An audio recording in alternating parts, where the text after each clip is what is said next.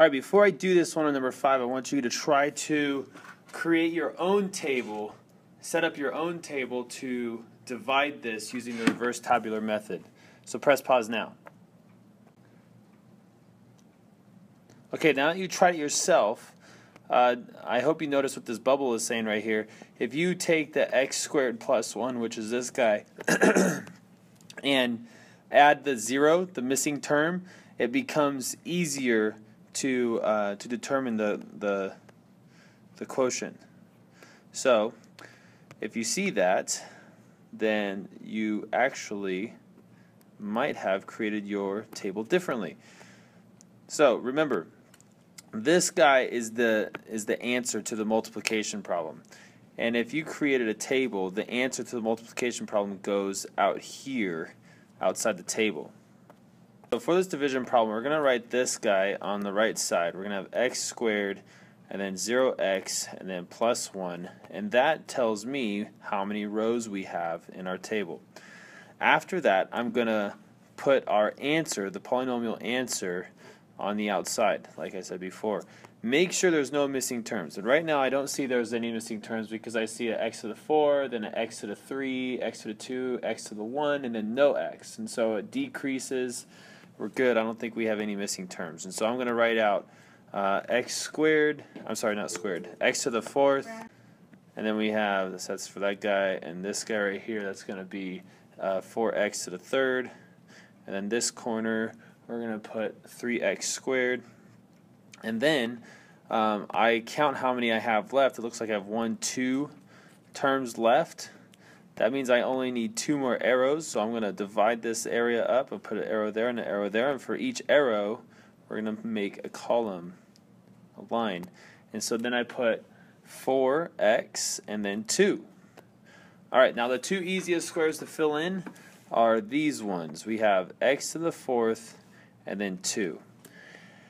Now in order to solve this, what we need is all of these missing squares. And as we fill in these missing squares, what we're going to do is we're going to find the terms that go right here, and that's our answer. That's going to be our answer. So let's just look at this first one. I normally like to start from the top left and I work my way over. I go down, then I go back up, then I work my way down, then I go back up, and then I finally get to the 2 and I'll be done. So first, what times x squared will give me x to the 4th? What times x squared will give me x to the 4th? That would be x squared. So once I have this term right here, I can use this term and multiply it to these to find these missing terms right there. So that's why I said I was going down. This is how I'm going down now. So x squared times 0x is going to be 0x to the 3rd, which, you know, it's just 0. It goes away.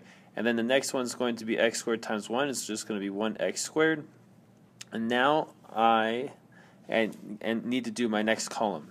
Now my next column, I don't have this top number like I had this top number over here.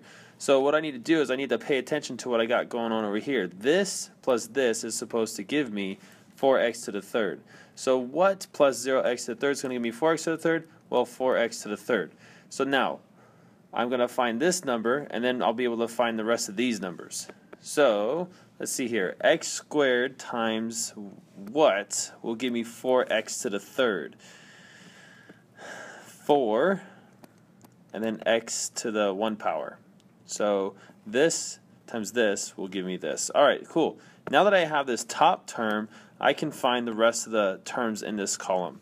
So 4x times 0 is just 0, and then we have x squared, because x times x, x squared. 4x times 1, that's going to be 4x. Alright, cool. Now I'm going to go back up to this one. In order to find the number, the term inside that square, I'm going to look at this term, which is 3x squared, and I'm going to think x squared plus 0x squared plus what gives me 3x squared. 1 plus 2x squared, that would give me the 3x squared.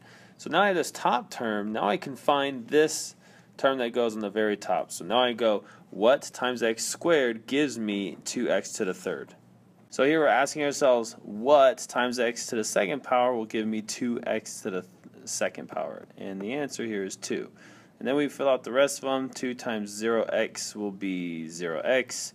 And then 2 times 1 is 2. Cool.